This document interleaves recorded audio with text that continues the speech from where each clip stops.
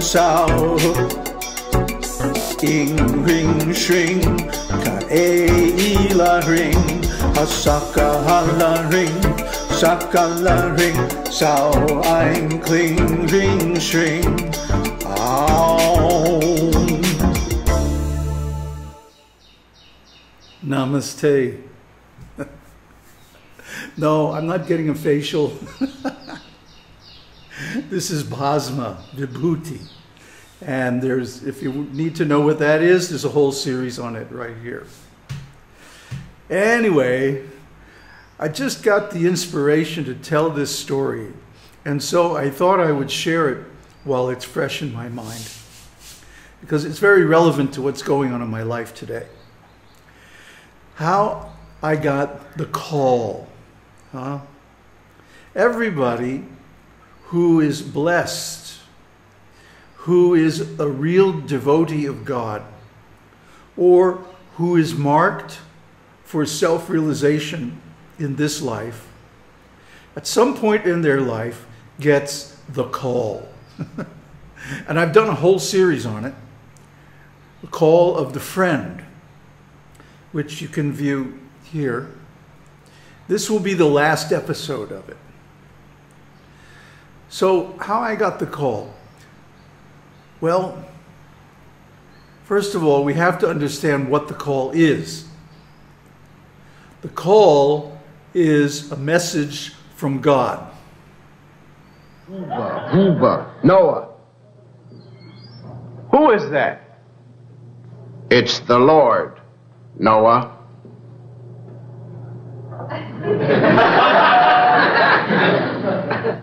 Right.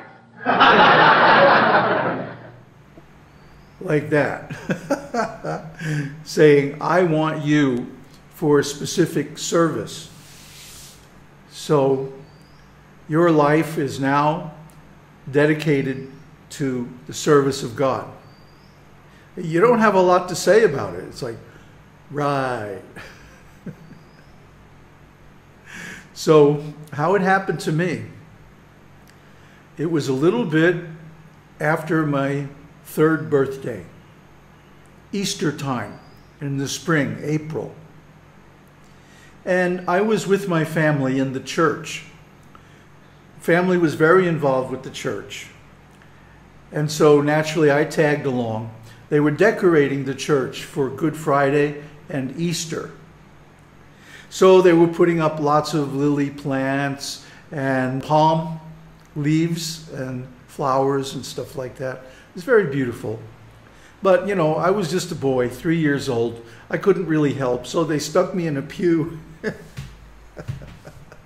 and said, just watch what we do now.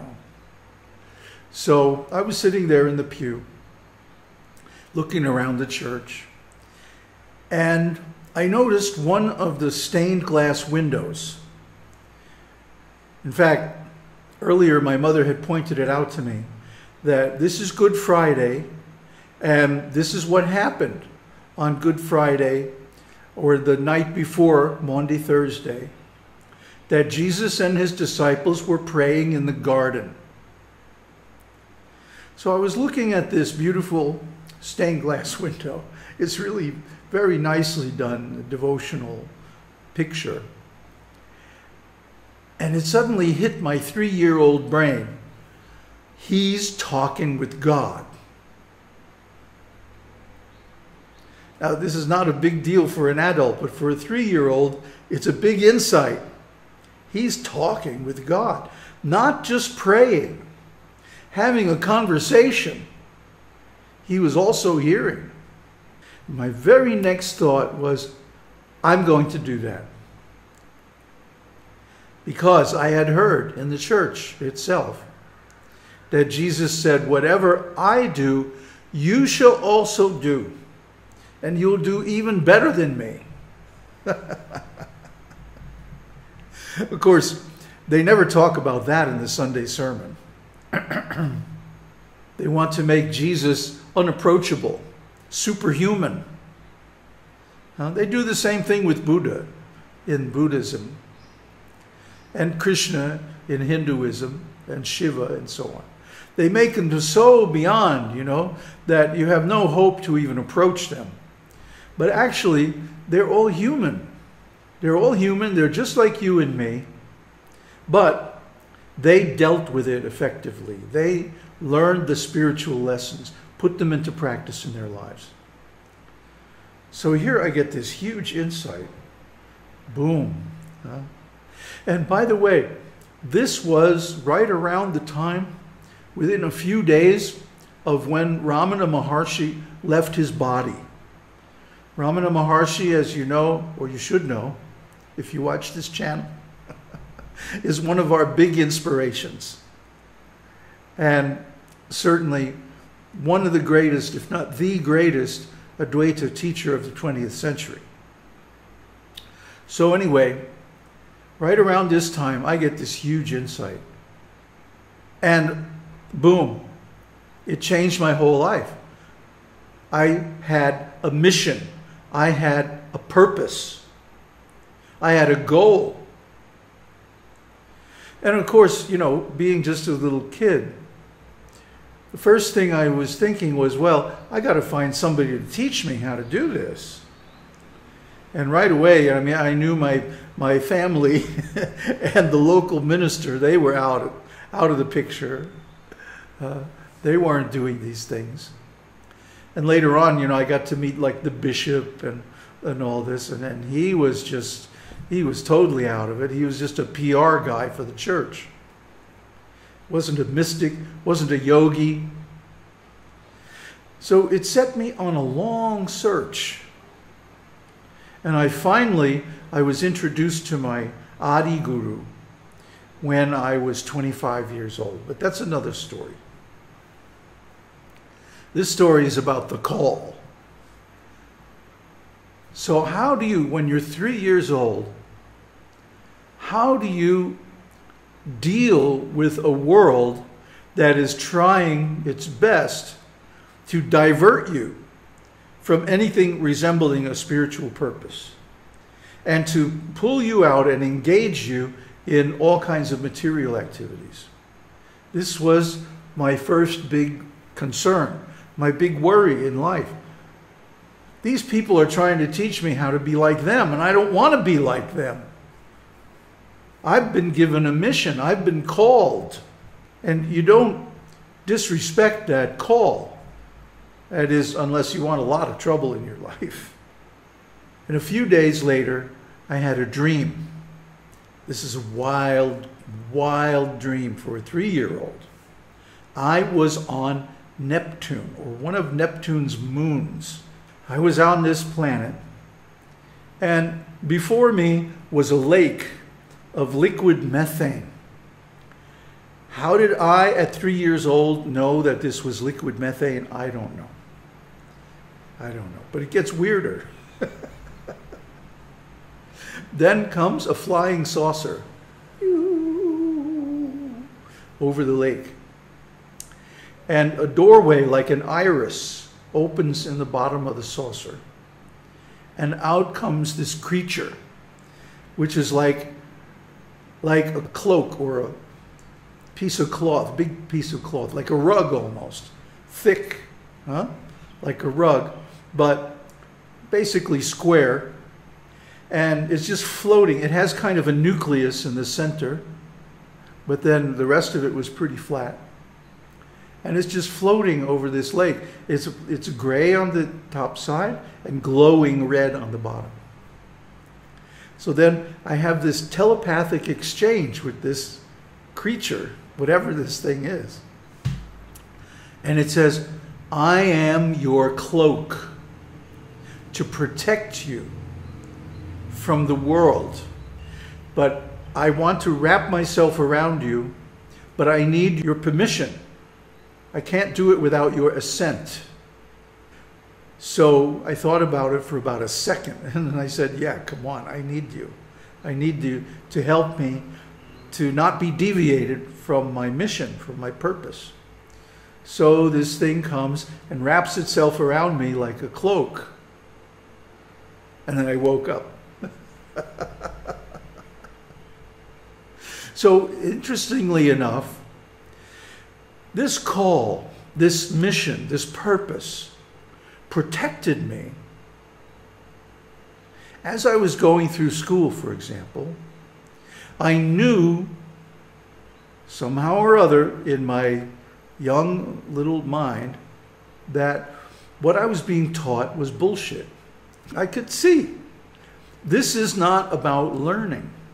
This is about social control and training to follow authority. Because all the stuff they were teaching us was useless. In the 4th grade, we were supposed to learn all these multiplication tables, right? And my uncle was an aeronautical designer, an aeronautical engineer. I was visiting him at his place, and he has a big drawing table and all kinds of instruments, really cool stuff. And there's a slide rule on his desk. And I pick it up and I say, "What's this?" And he tells me, "Oh, you can do multiplication and division with that." And I'm like, "Yeah." So he said, "Do you think you can figure it out?" Well, it took me about 5 minutes to figure it out. You position the index on one number, and then you move the slide thing to another number, and you get the product on the a-axis. Anyway, he said, "Well, that's pretty good. How about I'll give you my old one?" So he gave me this old, very simple slide rule. His was like a triplex log, whatever, engineering slide rule, which was way over my head. But he gave me a simple slide rule. So, of course, I was really stoked about this, and I took it home with me, learned to use it quite well within about a day. And then the next day was show and tell. So I brought it to school, and I was going to, do a little presentation on it. But before show and tell was math class. So I was just sitting there in math class doing my multiplication stuff, multiplication problems with my slide rule. And the teacher comes over and says, "What are you doing?" "Oh," I said, "I'm doing my multiplication." "Why are you cheating?" "I'm not cheating. I got the right answers, didn't I?" Well, she didn't buy this, and I didn't buy her trip. So I wound up in the principal's office. And he gave me the same nonsense. I said, "No, I'm doing college level work. My uncle is an engineer. He gave me this thing. I figured out how to use it in 5 minutes. You should be rewarding me, not punishing me." Oh, he didn't like that. He called my mother. Then the same conversation repeated again. She said exactly the same thing I did. She said, "He's a bright boy. He figured out this all by himself. Let him use it. What's the problem? Isn't he getting the right answers? Isn't he solving the problems?" No, they have to memorize all these tables, right? Now here we are, 40 years later, 45 years later? Does anybody use multiplication tables anymore? No. Everybody has a calculator on their phone. Duh. So I was just ahead of my time. But I could see from this incident that school was not about learning, because learning was punished, and just obedience was the only thing that was acceptable. So this protected me. And so I didn't accept, I did whatever I had to do to get through school and get halfway decent grades. So just to keep my parents happy. But really, I knew it was all bullshit. I knew that all the stuff they were teaching us, for example, in social studies, was nonsense. Because I had a stack of National Geographic magazines at home that I inherited from my grandfather. Boy, if I have those today, they'd be worth a ton of money. But anyway, I could go look things up. I could go to the library and read books about the stuff they were telling us, and it was all wrong. The real truth was available to me, and so I went out and found it. And of course, that made me a social pariah at school. I didn't care. I had a handful of friends, really intelligent friends, who later on went on to become doctors and engineers and scientists. like that. But that's a whole nother story. This is about how I got the call. And now I'm very happy to report to you that my mission has been successful. Om Tat Sat. Om Shakti Om.